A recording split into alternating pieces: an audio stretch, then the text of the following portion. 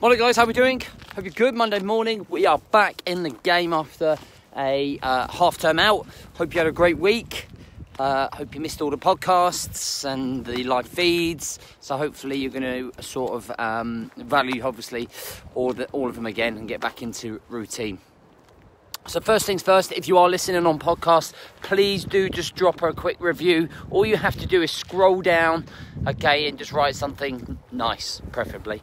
And if you're watching on video, let's stick a share on, okay? I really appreciate that. It's fucking freezing, guys. Honestly, I'm definitely going to have to get some gloves going on here because it is. My hands are numb. I've only been up for 2 seconds. So I'm going to go straight in. And share just an experience I had while we were away. So I took the kids down to Eurocamp, just down in Normandy, which is about a 3-hour drive sort of south-west of Calais. And it was just a real relationship builder for me and my oldest two from my previous marriage. And we just wanted to go away and just do some building, relationship building, just have some time, just the three of us. I wanted the kids to feel, I just wanted the kids to get my full attention, you know, with everything that's going on. Morning guys, hope you're all well. I just wanted to give them all of my attention, and I had really built myself up for this. You know, this was going to be a great week. I wanted it to be absolutely perfect. So my devastation was that on the way down, literally about halfway between Calais and our camp, my van, like, just died. Like, the engine didn't sound good. It was, I think, pretty much, we're going to get the diagnostics that it's, like, ruined. It's out of action. So, anyway, that broke down. And we were stuck on the side of a really, really busy motorway. And, you know, in all intents and purposes, it was a pretty scary experience. I phoned up my insurance company and realised that we, even though we thought we were paying European cover, it was literally only covered for our other car. So we were pretty much on our own. And that was the first point of the day that I felt like helpless. Like, literally was like, with all of my experience, everything I've been through in the military, in life, life zoomed in on me and my whole world around me just sort of caved in, because I just looked at my 2 kids. I was like, fuck me, where am I going from here? How am I getting out of this one? And because I always feel there's a way to get out of something. There's always a way to get out of something. There's always a route. There's always an exit route. There's always a solution. And at this point, I just did not know what to do. So I actually started crying on the phone to the insurance operator, going, oh my God, what am I going to do? And she took pity on me and managed to get in touch with she figured out where we were and figured out that we were in a recovery area. So what that means basically is that the motorway, French health government get the motorway they basically get the local people to come out and pick you up. So there was a local sort of mechanic that came to come and get us. It was about an hour. There was a couple of safety cars there as well who were really nice as well. So this whole ordeal, first part of the ordeal, was about an hour's long. And I literally had limited battery as well, so I was trying to make the right calls. I was trying to comfort my boy, who obviously could see that I was really nervous and I wasn't reacting well. And then Angelina, my daughter, was being absolutely amazing as a mothering figure, not only to Bailey but to me, telling me it was going to be all right. And I think a lot of my desperation was that I really just wanted to get to that camp with the kids. I really just wanted to spend that quality time, and I couldn't get my head around it, that I couldn't believe that we'd fucking broken down. My van has been reliable for 5 years. Like, it's never broken down on me. The clutch went a couple of months ago, but it has never really just crumbled like that. And I just was absolutely devastated, and I think that's why I was more in tears. I wasn't more in tears about the fact that if it was just me and I was stuck out there, I'd probably be a lot different, and I probably know that I would be a lot different, but the fact that I was there, I was with my kids, my boy's a bit vulnerable as it is, he was really nervous, and I just couldn't believe that this was happening to us. So we ended up at this garage in this industrial estate in this town, and I have to say the guy was brilliant for us. He was really good, and I just didn't know what the fuck I was going to be doing. I was like, are we going to get to the camp? Are we going to miss our holiday? I think that was what was leading me to be really, really upset still. I kept on like just feeling helpless. Just like the feeling of helplessness was just overwhelming. And I didn't know where to go from here. I couldn't get in touch with my partner, so I phoned the kids' mum, who we get on really well, and she's very, very good at this type of stuff. And without me even thinking, because obviously I wasn't thinking clearly, on my cloud, I just didn't know where we were going from here. So she managed to find a company who would come out and grab my van and do the pickup. So we managed to arrange all of that. I managed to phone, get a couple of good quotes, managed to get somebody, and the van should be coming back this week. Somebody will be picking it up and bringing it to my local garage. But then the next feeling was, oh my God, how much does it cost to get your van back? So we were looking at £1,100 straight away for someone to come pick up my van and bring it back.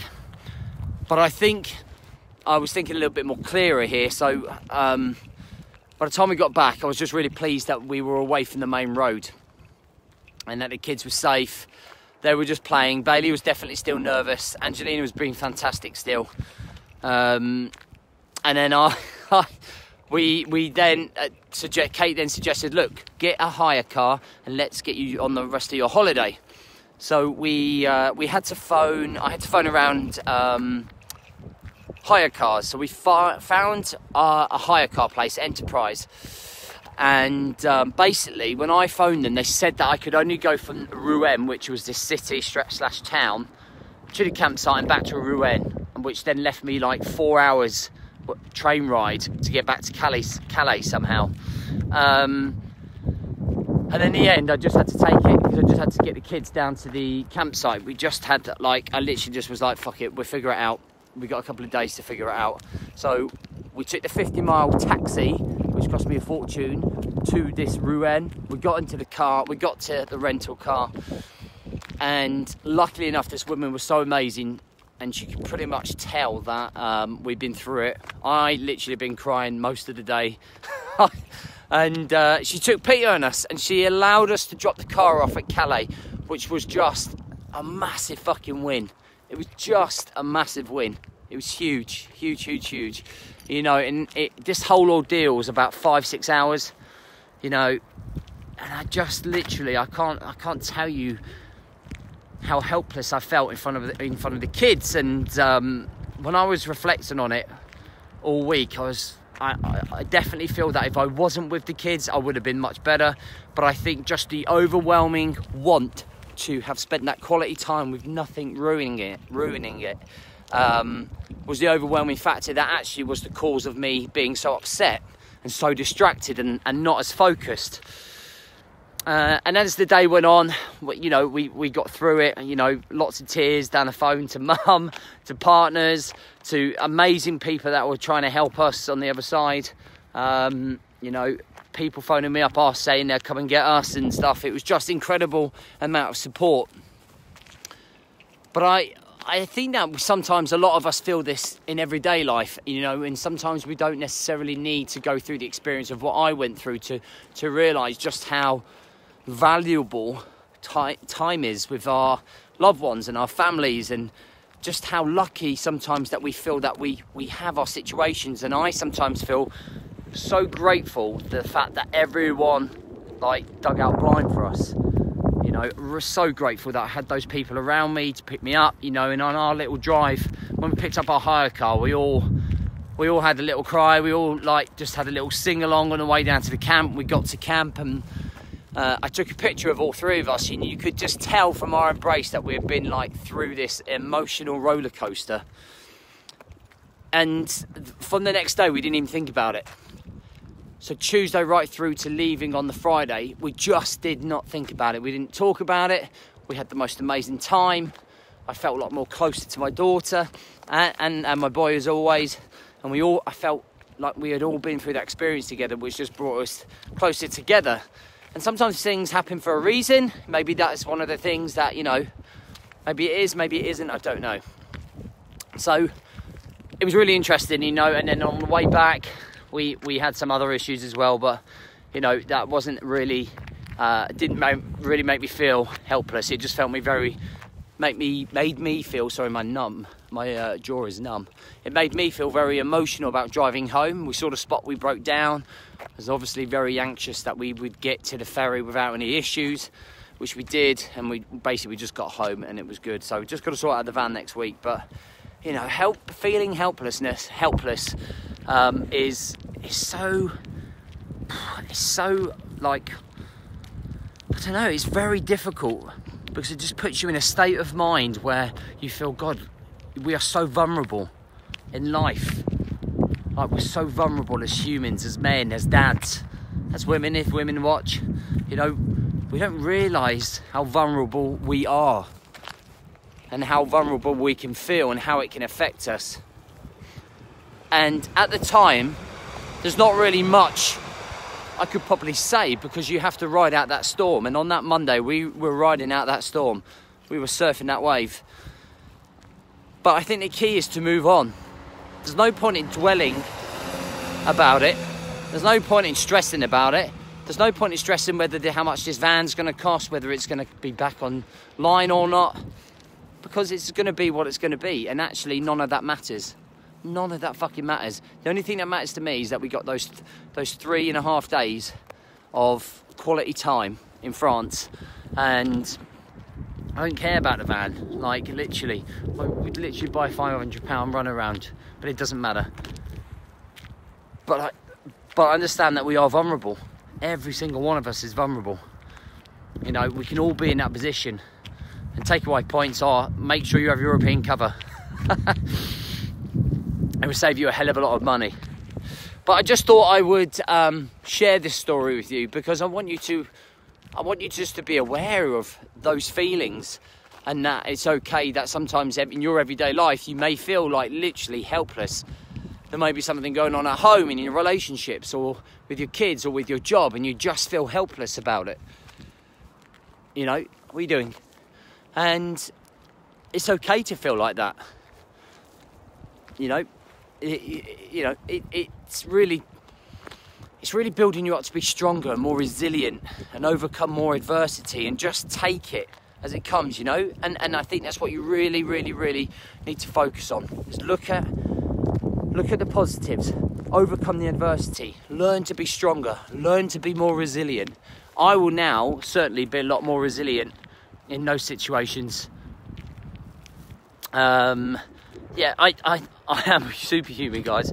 Honestly, I don't mean that as a superhuman. I am 100% human. I think some people think that because I talk on here and do the podcast that I don't have any problems. I literally go through something all of the time, because we all do. Every single one of us does. Just because I'm here and I run a brotherhood and I coach 100 people, the only reason I can coach them so well is because I go through so much shit myself, and have been. Just my coping mechanisms are really strong at the minute. My ability to adapt and overcome to a situation, was tested to the max. And I didn't meet up to the standards that I probably would set myself on that Monday, but that's because I had an emotional heart pull with the kids being there and not wanting to let them down. And Angelina come out of herself, on that day. She literally came out of herself. She was so mothering. She was in control. She's only 13.